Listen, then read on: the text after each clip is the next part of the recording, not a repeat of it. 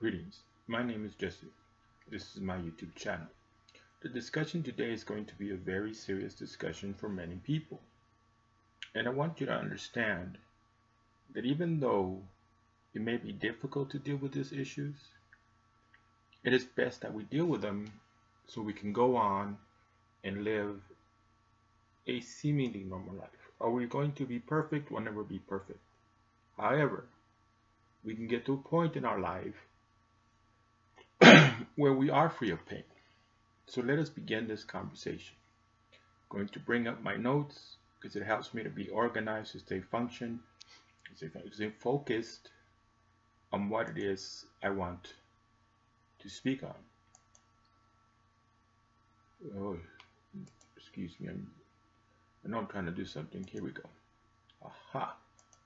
Exactly where I want to be. All right. So I will begin by scrolling up to the top of the notes because I had some things that I wanted to say beforehand. First of all, I have come to the conclusion that life is about having fun. I think that's where we fail. When we were children, we knew how to have fun. Then we became adults with responsibilities and got the impression that all we're supposed to do is be responsible. And we are supposed to be responsible. We're supposed to work, provide for ourselves, and provide for our families. Let me begin. In life, all of us struggle. All of us have an internal struggle. This struggle can be right here, and I'm going to put it in there because that's just back form. Right here should be, can be led by anxiety, depression, or both. One source of our struggle is that we forgot how to incorporate fun in our lives, and are bored, and boredom is leading to depression. That's one of my principal theories right now, that a lot of modern depression it has to do, and I'll be drinking a beverage so I don't cough. For some reason when I talk I cough. Okay. I was saying modern day depression is because we've forgotten how to have fun. Now, there's serious pain and suffering, and this is a discussion about PTSD, whether the source is having experienced rape, having been through combat, or having experienced child abuse or other forms of trauma. And here's where I have to stop. A long time ago, I wrote an article, and the article was on fear of fear. And this happens. We don't want to deal with it because the pain that comes from it immediately makes us afraid, and that fear compounds the pain even more. So,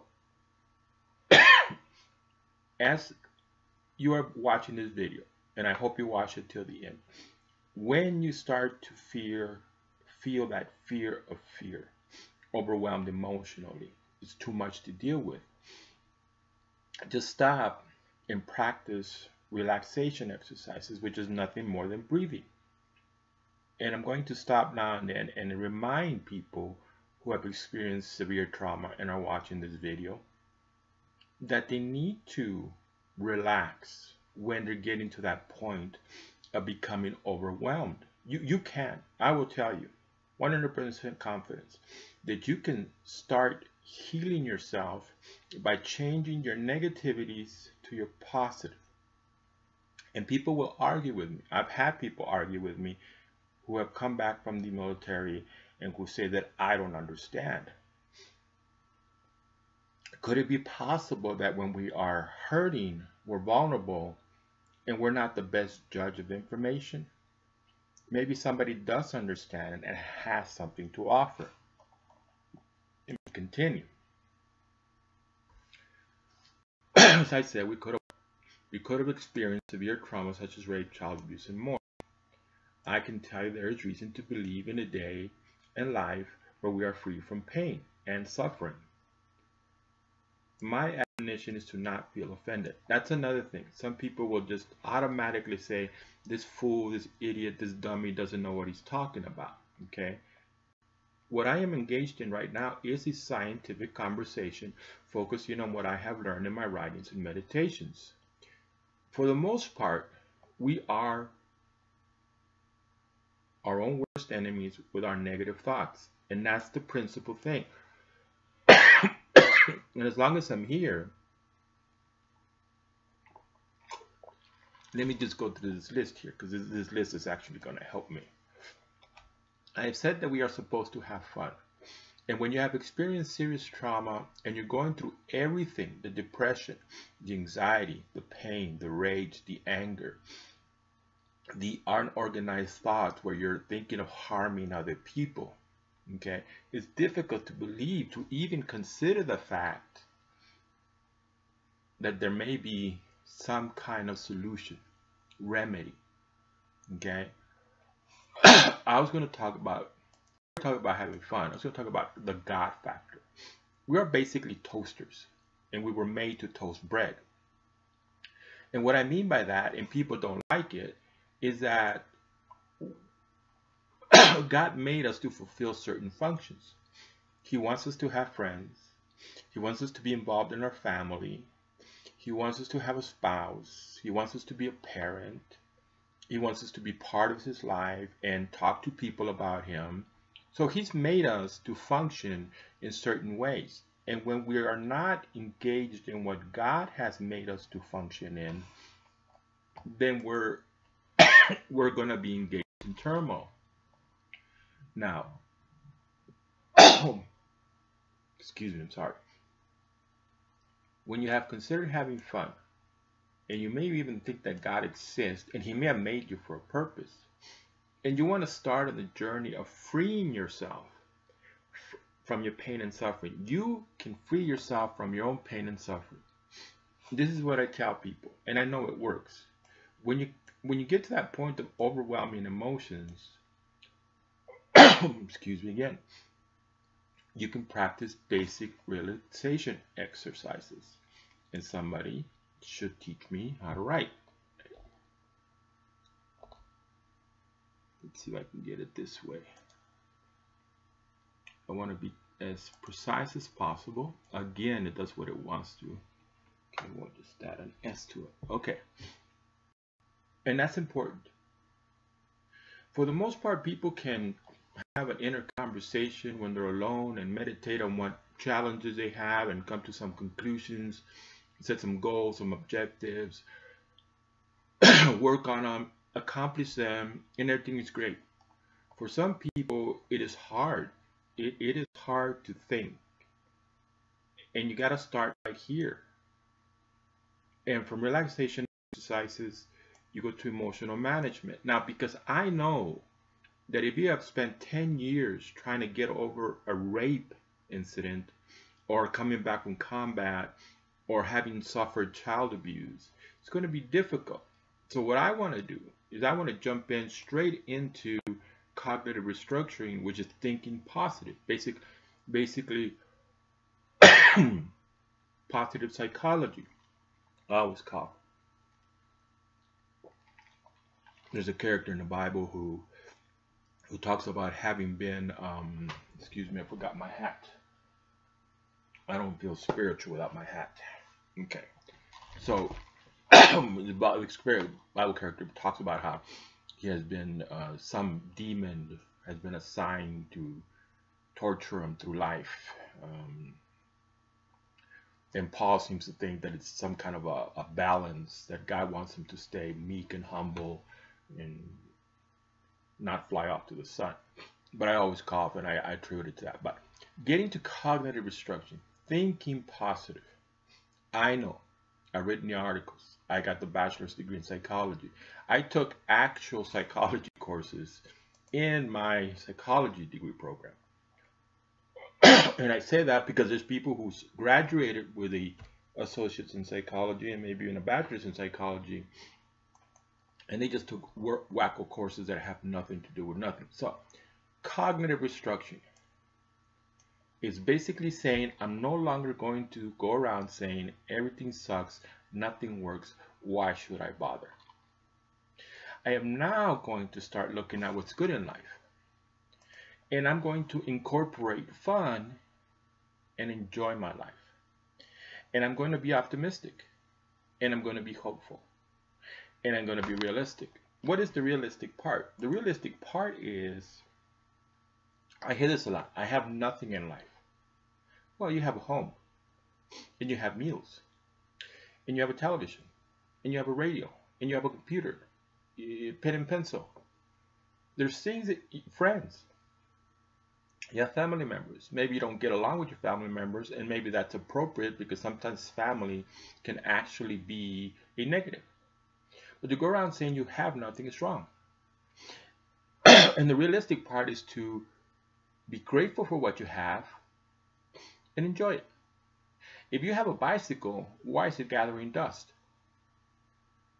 Go out on a bike ride. Watch, and this is an admonition, watch healthy television programs. Listen to healthy music, okay? And that's what we need to do. We need to become optimistic because we believe in ourselves. It means right here, we can think, organize, plan, and act. Now let me stop to here again. You're considering some of the worst things that have happened to you in your life. And it is hard because the pain and suffering automatically surfaces. Just relax. Taking a couple of deep breaths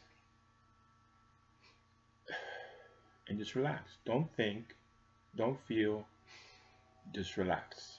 Mellow out. You don't need drugs. You don't need alcohol. You need yourself. And you are empowered. You can change your thoughts. And you can do relaxation exercises. And when you're calm, then you can consider the information, the other information here. I already talked about friends. There's a lot that life has. Good meals. That's one of the ways I celebrate. I celebrate with good meals. I like good music. I don't read as much as I used to read, and I think that has a lot to do with the university experience. But I do like comedy. And to some extent, I guess I like romance as long as it's at a distance in a movie. I used to like to be outside walking, doing. As a young person, I used to play football, basketball. We weren't much for baseball, but as a young person, we used to do everything. And this here is important. You start believing in yourself when your thoughts, the ability to organize information and make plans, set goals and objectives, and then put those goals and objectives in action.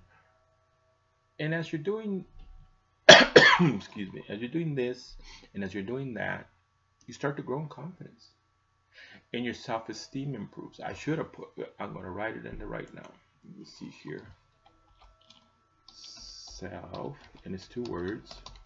Self-esteem will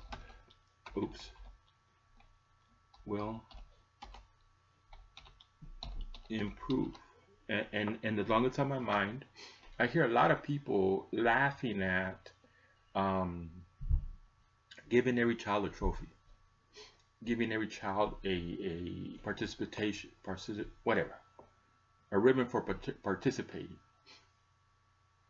And you got to understand one thing, is you're messing with the psyche of children. See, the old system was just fine for children. Even though it didn't work out the way, if a child was competing for something and it didn't work out the way they wanted it, and they had a complete emotional breakdown, children are resilient and they move on. For some odd reason, children are resilient and can process emotional trauma a whole lot better than adults. And adults are screwing in their emotional growth with this foolishness that everybody needs a ribbon, everybody needs a trophy. Children understand it's a competition, and even though it's disappointing, they process it. So you're not teaching them anything by giving them trophies and ribbons. If I had a child and they were in a competition and things didn't work out, I'd take them to Baskin and Robbins. Or let them choose. And a lot of stupid conversation is had. Well, you're conditioning the child to become dependent on sugar when things don't work out. Please shut up. You have the slightest idea what you're talking about, so just shut up. Everything is balanced in life. And if you teach your children balance, if you teach them health, if you teach them vegetables and fruits and chicken and fish and water versus Coca-Cola, now and then It's okay to celebrate life with a treat. Okay? So,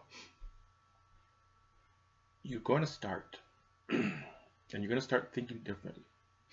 And instead of being there, overwhelmed by emotions, you're going to start incorporating fun. That's right there is the key. When you are hurting, find some comedy. Find some music you like. Find that dopey friend that makes you laugh.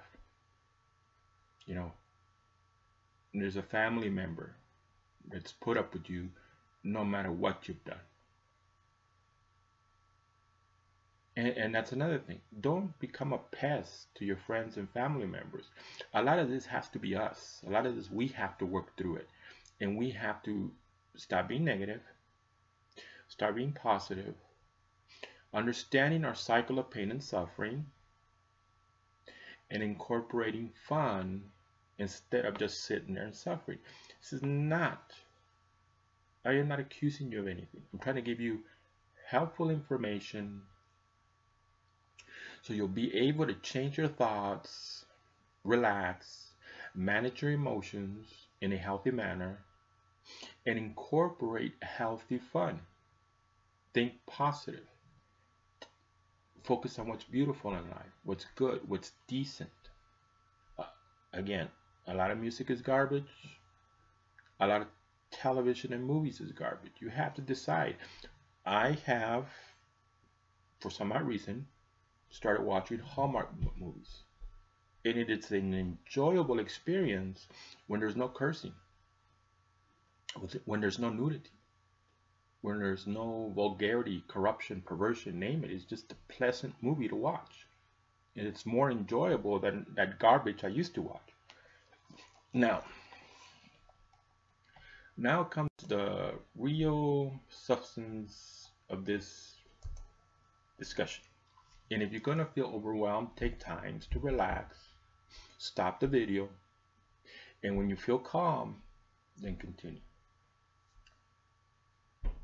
What happens to a person who experiences severe trauma? The science tells us that we shut down, that we enter into a state of shock, where we try not to think or feel because it's so overwhelming and we can't deal with the pain and suffering. When you're at war, you are constantly facing death. You are constantly facing fear of death. And that trauma can be severe trauma. And it can leave you with a whole bunch of stuff. Let me see if I can manage it here. You won't see it. I said I was going to do this. Well, I'm not. I said I wasn't going to do it, so I'm not going to do it. Symptomology. Inability to sleep. Inability to enjoy meals. Withdrawing socially from people. Having nightmares. Panic attacks. Pain and suffering. Overwhelming anxiety. Reoccurring thoughts of a traumatic event are symptoms of post-traumatic stress disorder. Depression, you should know what symptoms of depression are and symptoms of anxiety are. Okay? And what is occurring is we're trying to keep this monster in our head so it doesn't escape, because we believe if it escapes, it will take our life. And by that I mean our fears, our pain, our depression. And again, if this is too much and it's overwhelming, stop the video, couple of breaths, relax, take it easy, find something fun to do. Maybe sit there quietly and drink a glass of ice cold iced tea. Just relax. I believe in you. I know that you have all the mental processes, skills to help yourself. And I know you don't want to be there. And I know you have that tug of war where you just want to be what you consider a normal person, free of pain and suffering, but you try to do something and it may work out worse and it may compound the challenge. It's not an impossible challenge. It's something that you're more than capable of doing. And you should do it. It was unfair. It was not just. There was no justice in what occurred to you. However, you can spend the rest of your life reliving the trauma, or you can focus on yourself and your desire to want to live a pain-free life, a life with no suffering, with no hurt, and realize that what we do with our thoughts causes us the majority of the pain. That's why we need to start thinking different, being engaged in different things. I've had people tell me, you don't understand. Excuse me, don't mean to be rude, but I gotta drink something or start coughing. I have people who have come back from Iraq in El Paso, Texas. There's a military base called Fort Bliss who have said in a very angry voice, you've never been to war. You're absolutely right, 100%. I've never been to war. But it's in our mind. It isn't in your neighbor's mind. It isn't in your dog or cat's mind. It's in your mind. We decide what we want to pay attention to. We decide how we define a specific package of information. We do that. Granted, we're taught by a culture that this should be this and that should be that. And for the most part, we function under what our culture teaches us, whether it's our family group. Now it appears that the culture of television and movies and music and internet is educating individuals. That's where most people are getting their personal education from, is from the media. And the media is rather negative. And I can tell you there is a way. It's very simplistic.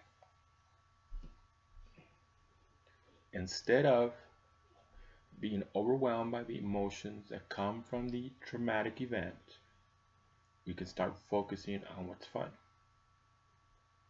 We can start focusing on what's good. We can start focusing on what's decent. We can start being positive. We can start enjoying life. Little by little, small steps. To try to do everything all at once, it's going to overwhelm you and discourage you. I've only been doing this for 23 minutes. I thought it'd be a longer discussion, but it's that simple. Instead of focusing on the event, you can choose to be optimistic, hopeful, and realistic. You can choose to enjoy the good things of life, such as friends, family, good meals, good music, good literature, comedy, romance, recreation, and anything else. And you can choose to start thinking, organizing, planning, and acting, and you will see every goal that you accomplish, you will grow in confidence, and your self-esteem will improve. This is the answer to post-traumatic stress disorder, to depression, to anxiety-based disorders. I guess I could read off a list of them. I have the books, but for the most part, therein lies the problem. Now, some things happen. And yes, some people, unfortunately,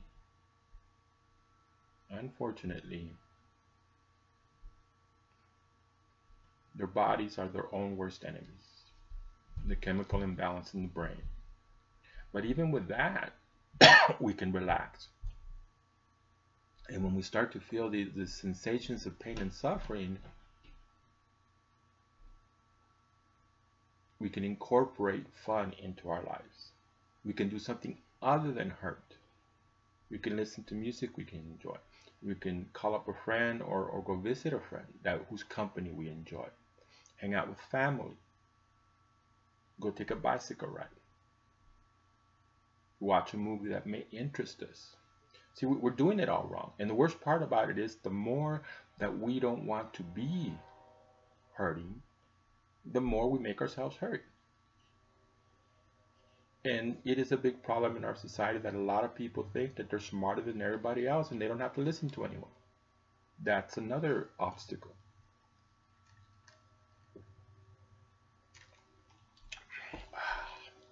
That's delicious. So, start learning to relax. Start learning to manage those overwhelming emotions. I didn't talk that much about emotional management and what comes from rape, combat, child abuse, or any other form of severe trauma are emotions. My simple rules for emotional management: what am I feeling and why am I feeling it?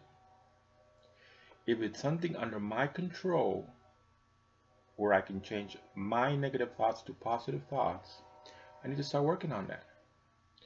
If it's something that somebody's doing to me, I need to decide if I'm going to let them by personalizing their attacks, or am I going to continue to function on what's fun and decent in life? And sometimes we just have to say, this person is not in my best interest. I'm going to stay away from this person. Sometimes we have to say that. We may not like it. It may hurt to know that we have to stay away from a father, a mother, a brother, a sister, maybe even someone we considered a friend, maybe somebody we'll see every day at work, which may compound it. But is our goal to have health, good mental health? Good mental health is freedom from pain and suffering plus fun. So a lot of people think, well, if I can just stop hurting, everything will be okay. No, you'll stop hurting, but you need to be living life. You need to be going to the park, you need to be going to the movies, hanging out with friends, hanging out with family, reading good books. See, so we will stop hurting, but we also have to pursue life. I live my life. Other people wouldn't enjoy the way I live my life. They think they need to spend $10,000 to spend the summer in California. Excuse me. Well, I should say excuse me for it. I thought about traveling, but it wouldn't be to go see museums. It'd be to go see rivers, mountains. So everybody has their own, idea of canoeing, people who scale mountains. And the most part, we like to laugh at people. And we shouldn't. We should be more personally focused and not so interested in our neighbor's stuff. We shouldn't worry about our neighbor's car or our neighbor's hair or our neighbor's home. We should worry about our car. I just every day off I go through my taxi, check the oil, check the water, check the tires. And I'll do this as I'm working also, but every day off I go through it, see what's been left on the floor by customers. Very good at leaving wrappers and beverage things. The point being is we should focus on ourselves, on our home. Let's not worry about our fat neighbor. Let's worry about our fat self and live a healthy life. So I think I'm done. I don't need 3 hours. Be your own best friend. Choose to start taking care of yourself. Choose to start eating healthy meals. Sleeping, forcing yourself to sleep the necessary 8 hours that you need to sleep. Instead of giving in to the pain and suffering, relax, practice relaxation, and incorporate fun in your life. Instead of hurting, listen to music you enjoy. Watch something healthy. Christian television, Christian media helps me a lot. And like I said, there are, other than the garbage, you can find YouTube is where I find a lot of these Hallmark movies. Christmas is coming. There'll be a lot of Christmas movies, but it's not, murder and explosions and foul language and nudity and sex, and you don't realize that you're poisoning yourself with these images. You can have a balanced life. You can have the greatest sex you've ever had, you've ever wanted, you thought you'd never get from your spouse. We have a lot of reports on overweight people. It's because we're not mentally healthy. We're not happy. We're not incorporating fun in our lives. We're medicating our depression.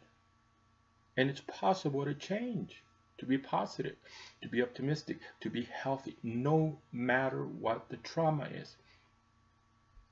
Here's that fear, and here's the wall that we have put up in front of it. And this wall is pain and suffering. This is how we're dealing with this fear. Pain and suffering right here. And negativity.